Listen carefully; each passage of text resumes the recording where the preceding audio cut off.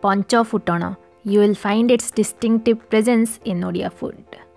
Apart from Odisha, one can find its use in West Bengal, Eastern India, Bangladesh and Southern Nepal cuisine. It adds wonderful depth, flavor and a distinctive aroma to any dish.